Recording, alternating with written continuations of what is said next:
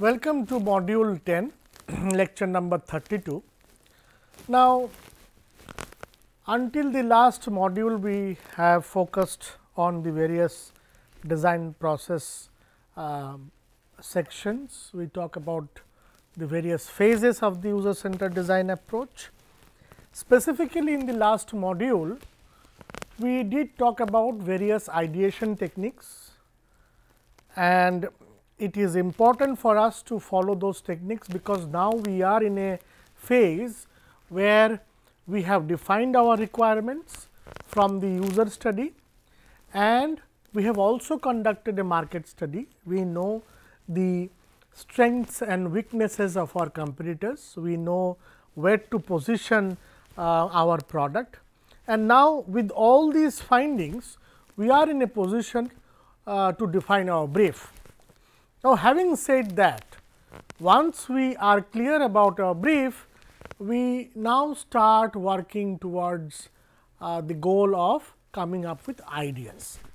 See, at the initial stage of ideation, as you have already seen, the focus was more on quantities rather than qualities. So, if you have seen the techniques that we talked about, perspective change, building analogies, scamper, the 6 thinking hats, all these approaches focused on ways through which you can come up with multiple ideas. Now, necessarily not these are ideas that are detailed in nature, but rather we can say varied ideas that may help us in addressing the requirements of our user. In this second module, which is the second part of conceptualization and prototyping, we will now dig deeper into designing the micro interactions of the concepts that we have developed. Now, at this phase, we are in a situation where we have sufficiently a good number of ideas. We know that these many ideas we have generated. Now, what we intend to do is that we intend to take one idea, each idea at a time, and we would like to go for detailed some level of detailed ideation, where the micro interaction part will be now conceptualized. Now, in order to have a closer look at the micro interactions aspect of your ideas, it is important that we understand what micro interactions are and how do we proceed for designing and development of this kind of ideas for further taking them into prototyping phase. So, let us begin with our discussion in this session on micro interactions. So, this module we will be definitely focused on the aspect of design for micro interactions, followed by how do you select one of the ideas and go ahead with detailed prototyping, wireframes. We will cover all these topics in short in this section. Now, what are micro interactions? See, we often in interaction design talk about interaction being a communication of a dialogue between the humans and the systems or the computing systems. Now, when we talk about micro interaction, we mean to say that these are the functional and the interactive details of a product, and the details of how it is going to reciprocate to the queries that we have. Now, details can make engaging with the product easier, more pleasurable, even if we do not consciously remember them. So, micro interaction can create all sorts of experience. It can be good, it can be bad. Now, some micro interactions can be frustrating, some are dull and forgotten, while the best are engaging and are very clever. I would like to explain a scenario here. Remember how you interact with Facebook, or you interact with any email client, say Google, Gmail or Outlook mail. Consider the way you log into the system. Each step that you take, right from typing your username, then going for the password, clicking on the login part, or if you want to register it for the first time, the entire details that you have to follow, fill up and then register, and then you enter. There is a dashboard, you know where functions are being kept, which functions are being kept where, you know if you move your mouse, what are the interactive effects that you are going to observe. You also know where if you click certain things, what will happen, which window will pop up and what it will ask you. If you want to compose a mail, for example, where do you click, what kind of window comes up, all these minute details, if you see, essentially helps us in completing our goal. Now, if you talk about the email client, our goal is to send an email message, an asynchronous message that we want to send to someone, to the recipient. Now, though the overall goal is sending an email, but if you break it down into smaller elements, if you remember the KLM model that we discussed about, if you try to identify its operators, if you try to define the path from where does the cursor moves to where it gets clicked, what opens up, what do you see, what are the visual affordances, that means what element tells you what to do. All these are essential for you to complete your task or an activity through the interface that have been presented to you. At any stage, if the communication between what is being asked for from the system side or what you want to provide, if there is a breakdown or if there is miscommunication, the entire goal of sending an email or a message would break down. So, these smaller communications, this smaller level of interactions that we have, or rather the activities, smaller activities that we undertake to ensure that we complete our overall goal, which is sending email in this case, is essential to complete our overall objective of using the product. These smaller activities that we are focusing on are called as the micro interactions that shape the experience that we gather while using a product. Now, what you see in this image, in this slide, is a small dialog box where you can see that there are sections of, you can put down your email ID, you can put your name, there is a radio button or a subscription button where you can click and subscribe to all the comments, and you see it actually tells you the section that for which you are filling up the details, right, and the terminologies that are being used. This is the dialogue the system is trying to have with you. This is a communication that the system wants to have with you, and all these communications are part of the overall objective of what you intend to do with the system. In this section, we will discuss about all these minute and minor interactions that shape our interaction experience while we intend to complete a goal with the software product. Now, micro interactions are good for what? They are good for accomplishing a single task, they are good for connecting devices together, they are good for interacting with a single piece of data, they are good for controlling an ongoing process, they are good for adjusting a setting, they are good for viewing or creating a small piece of content, they are good for turning a feature or a function on and off. Now, what do you see here? The specific activities that have been listed here, if you see accomplishing a single task, connecting a devices, interacting with a single piece of data, controlling an ongoing process, adjusting a setting, viewing or creating a small piece of content, turning on a feature, these are all part of the overall goal that the system intends to complete based on the user's requirement, right.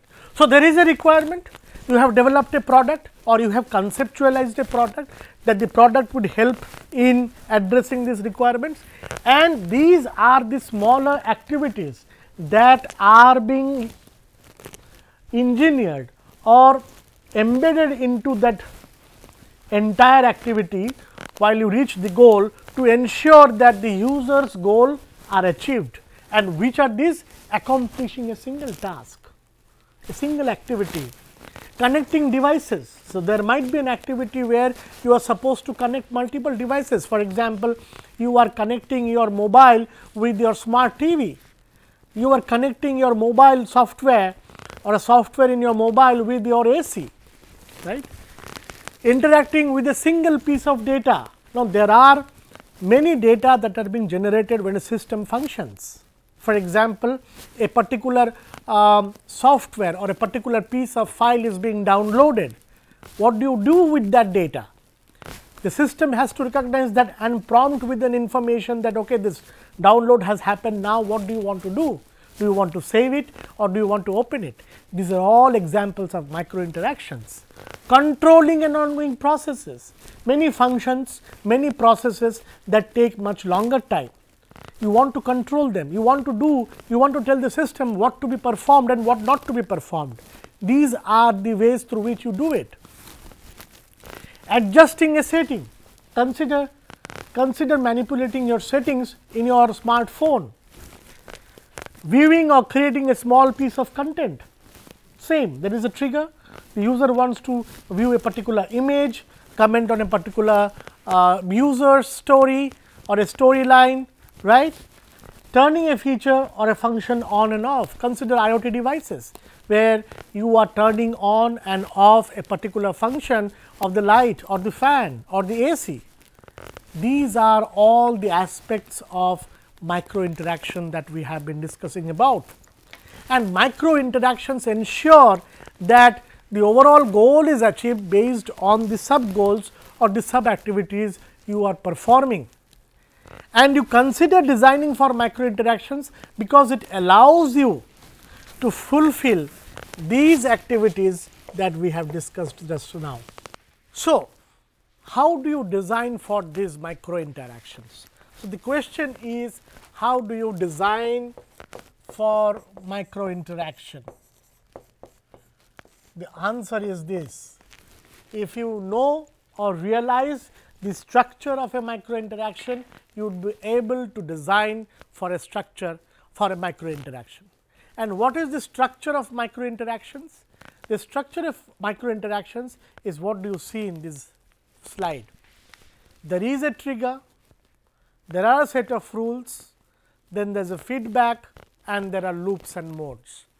These are the 4 critical phases of the structure of micro interactions. So, whenever you design for micro interaction, you must consider these critical phases or characteristics of micro interactions. What do we mean by trigger? Now, trigger initiates micro interaction. It is the first phase when a micro interaction is initiated by the user. Once a trigger is initiated, rules are there that determines how the micro interactions will work. See, whenever there is a trigger, the system has to respond, and this response need to be defined using a set of instructions, using a set of rules. And that is what we know by rules when we say that after trigger the rules are being followed. So, whenever there is a micro interaction that is initiated, there are a set of rules that determine how the micro interaction is going to work. After rules comes feedback that illuminates the rules, it makes the rules more obvious, it tells you the boundary of the activity that is being performed. So, there is a response that is being given from the system side in order for the user to comprehend the actual state of the system, and then comes the loops and the modes. These loops and modes are the meta rules that affect the micro interaction. These are a way to design and dissect micro interactions. So, whenever you are in a state where you have sufficiently generated a lot of ideas, take up one idea and now start breaking it down in terms of smaller activities, so that you can ensure how the overall goal is achieved. If a particular idea comes like this, that okay, this is the goal and this is what I want to achieve. Now, break it down into this structure. That okay, what would be first trigger, then what are the rules I am going to have, okay, followed by the feedback and the loops and modes. This is how you are going to detail out the micro interactions of your idea. Let us start discussing one by one. The first one is trigger. Now, what is a trigger?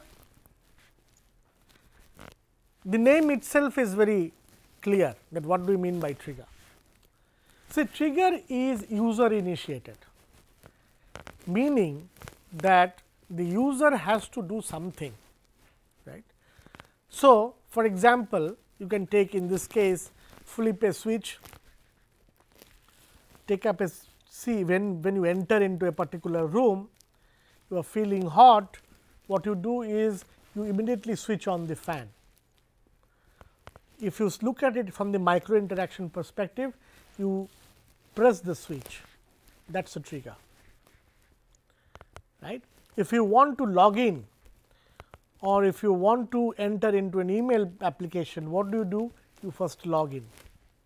Now, if it is a mobile application, you do not need to log in also, you just touch the icon, the application opens up and you are at your dashboard. So, that is a trigger. The first stage where your system understands what you want it to do, what you want it to perform. Now, micro interactions begin with an understanding of user need. See, first that is the reason why we started defining the user requirements, what the users want to accomplish. So, we know the overall goal, where he wants to go. Now, we are designing for the specific smaller activities, so that we can ensure that he reaches that goal. When they want to do it, at what time, at what situations they intend to use the trigger and how often, okay. Recurrence, frequency, here we are talking about frequency of use.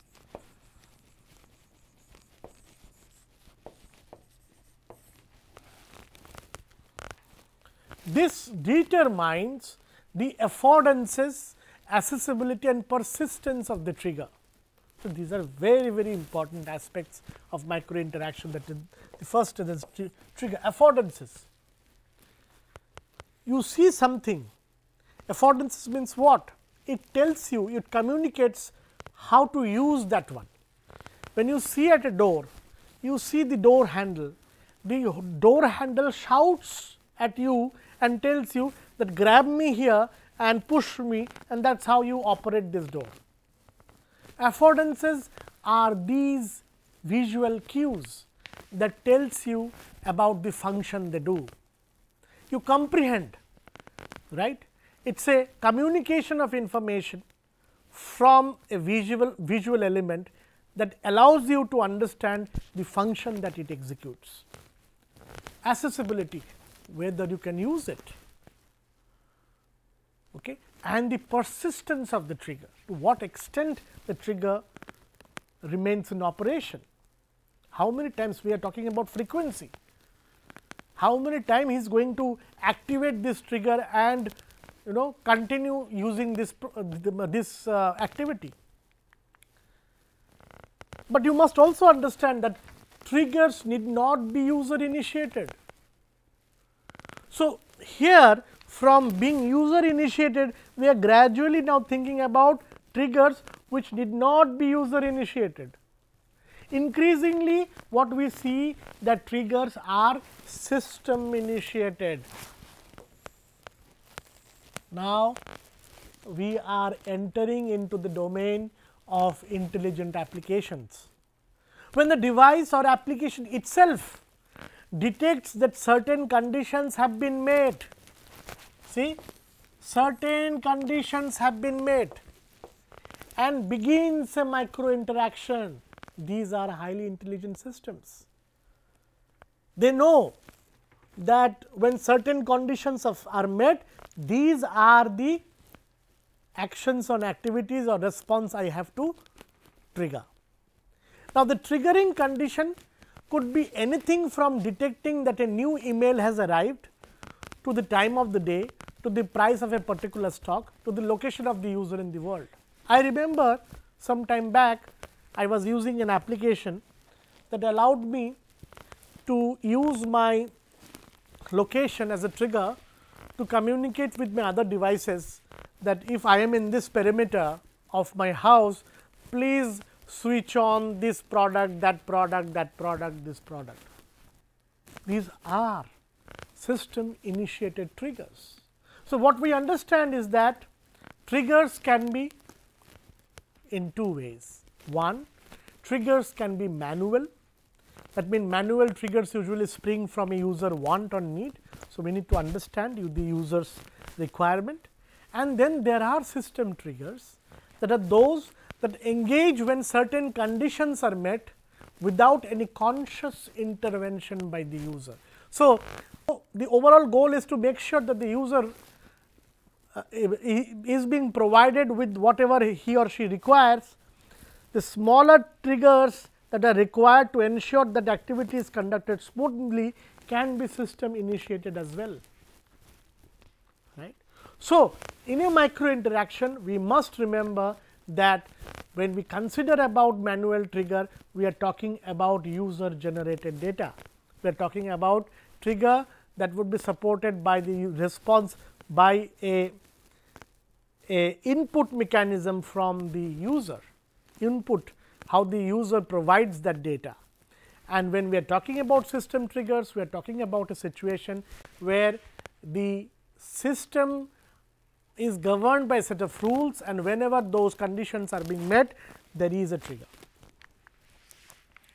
Have the trigger initiate the same action every time. This is one of the very important fundamental classic way of ensuring that you design trigger in a way that every time the trigger is initiated, the same action takes place. This is so users can create an accurate mental model of how the micro interaction works. See, understand this. You are trying to design a system and you are trying to go as close as to the mental model of your user. Essentially, the product is the conceptual model of the software designer or the designer, UX designer. Now, if every time there is a new trigger, there is a trigger, and every time something new gets activated because of the trigger, the user will not be able to relate with that situation. The user will not be able to create a mental model that, okay, if I press this, or if I type here, or if I look at here, or if I use this as a gesture, this kind of activities will be performed. No, your user will not be able to do that. In order to ensure that good mental models are formed, you must ensure that every time a trigger, a particular trigger, I am talking about one particular trigger, if it is initiated, the same action gets triggered every time. It initiates the same action every time. There is no discrepancy or deviation in the nature of the action that is being performed. This is one of the very important rules for designing the triggers. Second one, bring the data forward. That means what? See, the trigger itself can reflect the data contained inside the micro interaction. So, if I am pressing something or if I am touching something, it responds to that query. So, ask yourself, what can I show about the internal state of the micro interaction before it is even engaged or while a process is ongoing? You are supposed to ask this question, because you are designing that part. What are the most valuable pieces of information I can show? This requires knowing what most people will use the micro interaction for, but you should know that key piece of information before you even begin. A simple example, let us take an example of a stock market application. Perhaps it can be indicated using color or arrow the current state of the market or the stock portfolio, which could prompt the user to launch micro interaction. Now, the trigger becomes a piece of ambient information available at a glance that might lead to using the trigger. So, what you understand here is the role of one of the major thing that we would study in heuristic evaluation, which understanding the state of the system. Whenever there is a particular activity or a stimuli is there, a trigger is being activated, the user must understand the state of the system. It is very important. For example, the example of the stock market that I have given, from here using color codes, people understand what is happening with the data in real time probably, and they can take an informed decision where to invest, where not to invest, whether to invest or not. So, this kind of meaningful presentation of information is very important to ensure that the trigger is being taken forward, is being used, is being assessed, is being comprehended, and then subsequent activities are performed. And for this to happen, you must ask yourself this question, what can I show about the internal state? This is a very, very crucial question that you should ask, which what can I show about the internal state of the micro interaction before it is even engaged or while a process is going on. So, whatever it may be, if you want to log into a system, if you want to look at a data visualization particular piece of information, if you want to switch on certain things, what you want your user to realize? You want him to understand about what he is going to do and what is the state that he is performing. That is what we are referring to as the internal state of micro interaction. So, therefore, this principle is important, that bring that data forward. Whatever the execution is happening, whatever the state is being performed, allow your user to comprehend that state, understand the state. That is what we mean by bring the data forward. Now, let us understand the components of the trigger. So, this is just an example of the components. You can see a button here. The label is very important. The control boundary, where you see whenever you move your cursor, these kind of states are being activated. The default state is where you can see here the button like this, right.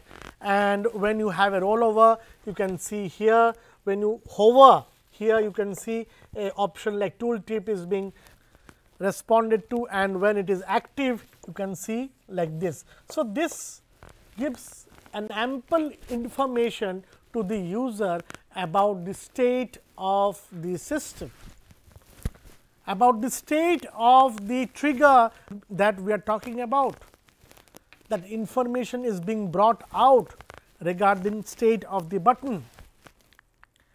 Now, the components of trigger can be, for example, for a single action like fast forward, a button or a simple gesture is a good choice. Now, these are just examples that I am quoting. For an action with two states, for example, on and off, you have in switch two states. A toggle switch makes sense, toggle switches. Alternatively, a toggle button could be used, although it is often hard to tell at a glance what state the button is in, or even that it might have another state. We can use the toggle state for two states. For an action with several defined states, a dial is a good choice. So, aside from having detents, dials can have also a push and pull toggle state as well. So, alternatively a set of buttons could be used, each one for each choice. Then for an action along a continuum, continuum means like adjusting volume with a defined range, the range is defined, a slide or a dial are the best choices. Some manual triggers are made up of multiple controls, elements such as radio buttons, check boxes, subscriptions that we have seen just now, text entry fields, so on and so forth. There are some controls that are tightly coupled with visual affordances. What users can expect can be done based on what they see, the visual cues, right. The fourth principle, I mean the principles that we have been talking about in terms of designing the triggers is do not break the visual affordance. That means, the visual clue or the visual cue that the elements communicate is important to understand by the user about the state of the trigger or the situation. If your trigger looks like a button, it should work like a button and be able to be pushed. These are visual cues. So, if you see the first principles that we talked about, if I can go backward, is that it can have two triggers, it can be a manual and the system triggers. Secondly, a trigger needs to initiate the same action every time, and then we talked about the bringing the data forward. So, that each time a trigger is being used, it provides an information about the internal state of the micro interaction, and therefore, the fourth one which is important, it says that the visual cue must be there. So, that the users can expect what needs to be done or can be done based on the sight, visual realm, right. More frequently the macro interaction is used, the more visible it should be. This is the fifth one. You must understand or calculate the frequency of use of your micro interaction, and the more frequently your micro interaction is used, the more visible it should be. That is a rule. Now, these are all related to manual triggers that we have been discussing about. In case of system trigger rules, these questions, the questions that you see in this slide should answer, you should be able to answer the following questions, like how frequently should this trigger initiate, what data about the user is already known, how could that be used to make this trigger more effective, more pleasurable or more customized. Is there any indicator the trigger has initiated? Is there a visible change of state while the particular activity is being performed, after it has happened, when it is about to happen. So, the temporal constraint, the time related questions need to be answered. What happens when there is a system error? For example, there is no network connection or no data or even similar data, but at a time differentiation is happening. No? Stop trying or try again, these are the questions. If the latter, what is the delay until trying again. So, now we are now with these questions, we are now talking about detailed activities that are essentially being need to be detailed out to ensure that the goal is reached, for the goal to be reached, and the goal is the major activity that we are being referring to, that is the goal of your, that is the goal, that means the goal with which the idea is being presented to the user. All these are important part in defining your trigger. After trigger, the next part is designing for rules. Now, at the heart of every micro interaction, just as at the heart of center of every game, there are set of rules that govern how the micro interaction can be used. what you are trying to create with rules is a simplified non-technical model of how the micro interaction operates. Now, perhaps the most important part of the rules is the goal. See, we have been talking about the goal. So, before designing the rules, you need to determine in the simplest, clearest terms what the goal of the micro interaction is. So, the rules determine how the micro interaction responds to the trigger which is being activated, what control, very important questions, what control the user has, if any at all, over a micro interaction which is in process, that is being activated, the sequence in which actions take place and the time thereof, and what data is being used and from where. These are some of the rules that you need to define, so that the boundary conditions of the rules being made, so that a trigger can be initiated and it can work according to this set of rules are clearly defined. The configuration and parameters of any algorithms, for example, so while the rules in their entirety can be thought of algorithmically, often certain parts of micro interaction are driven by algorithms. We will see a structure here. What feedback is delivered and when.